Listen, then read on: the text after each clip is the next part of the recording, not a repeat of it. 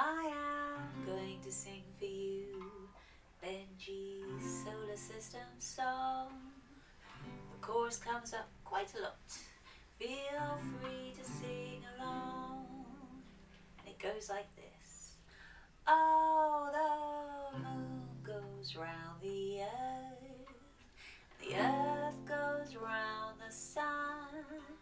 There are 4 small planets and 4 large gassy ones. But this is not just a song, it is also a quiz. So you have a count of 3 to think of what is at the centre of the solar system. Is the sun. At the centre sits our sun, a brightly shining star, turning hydrogen to helium to fuel his constant fire. His solar winds blow to the edge to form the heliosphere. We go round inside that bubble, and one orbit's called a year. But what is the closest planet to the sun? It's Mercury. Oh, baby Mercury is closest to the sun. Only just bigger than our moon, he is the smallest one. He hugs close to the sun, but sometimes you might just see him right after the sun sets, or just before the sun has risen. It's chorus time. Oh, the moon goes round the earth goes round the sun. There are 4 small planets and 4 large gassy ones. But what comes after Mercury in the night sky? Is Venus. Oh, Venus is Earth's twin, brightest planet in our sky. The morning and the evening star are names that she goes by. She's covered in thick clouds that bounce back so much light. If you know just where to look, you'll see her in the daytime sky. True story, I've done it, was awesome. But what comes after Venus? That's right, this planet right here, it's the Earth. Well, the Earth is where we live, with all the life we know. We have to take good care of it, 'cause there's nowhere else to go. Our moon Luna shines on high, with light reflected from the sun. She waxes big, then wanes again, and pulls the tides along. Oh, the moon goes round the earth goes round the sun. There are 4 small planets and 4 large gassy ones. Now what comes after the Earth? That's right, it's Mars. You can see that Mars is red when he's low down in the sky. He's brightest when he's closest, and his poles are capped with ice. He has 2 small and odd-shaped moons which fast around and fly. He also has the largest mountain in the entire solar system, though he's only half our size. But what comes after Mars? It's not a planet. The Great Asteroid Belt. Now the Great Asteroid Belt has lost most of its mass. It might have made a planet once, if not for Jupiter's great stress. Its largest body, Ceres, is of dwarf planet size, but it's mostly space, some dust, and very, very widely spaced chunks of rock, metal and ice. Oh, the moon goes round the earth, the earth goes round the sun. There are 4 small rock planets and 4 large gassy ones. What comes after the great asteroid belt? Now this one is definitely a planet.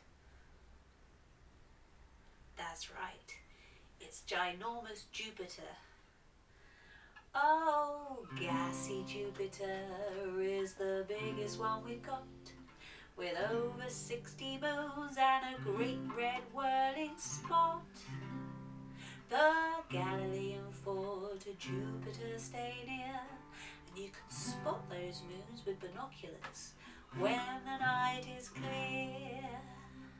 Let me tell you about them. The first one is called Io, most active world that we know, with 400 volcanoes. For size, she's number 3. The smallest one's Europa. Her ice might hold an ocean. For ET, she's our best hope, and we're going there to see.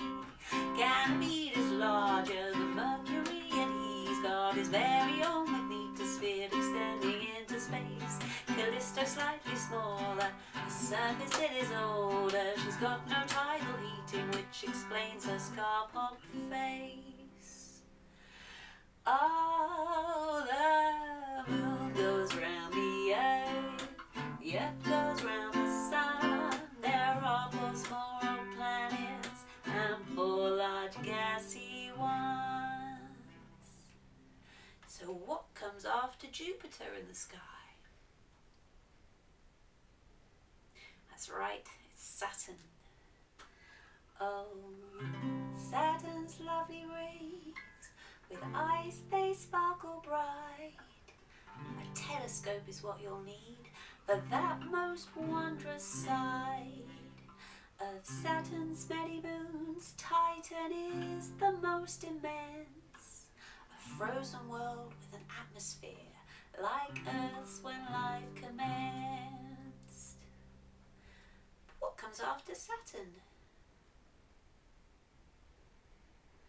Yes, it's Uranus, also known as Uranus.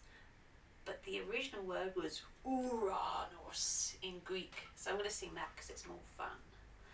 Oh, cyan-coloured Uranos, he spins upon his side. Each polar day lasts 42 entire Earth years. So does each polar night.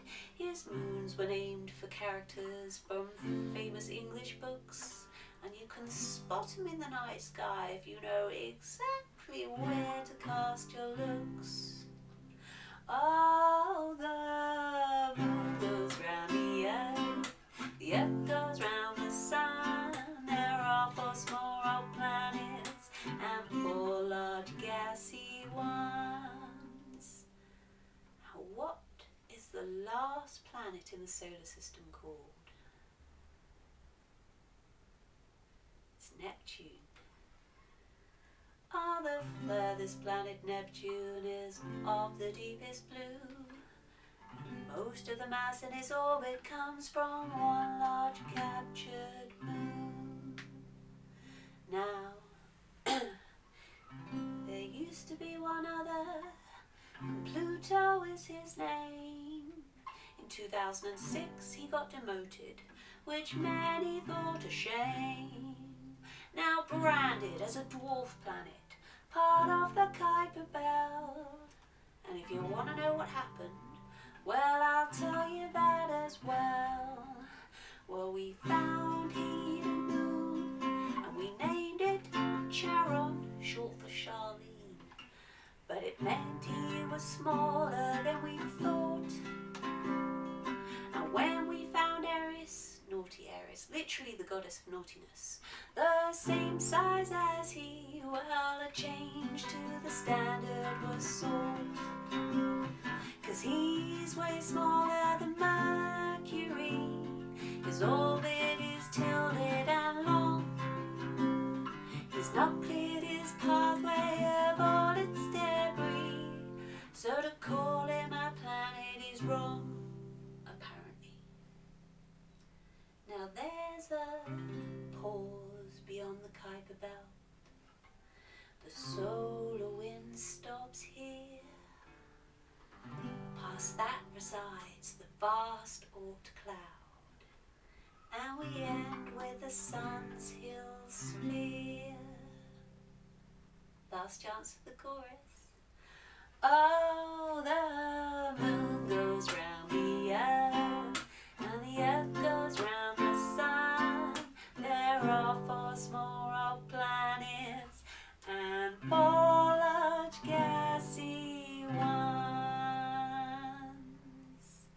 Yay, good job. Happy birthday, Neilito.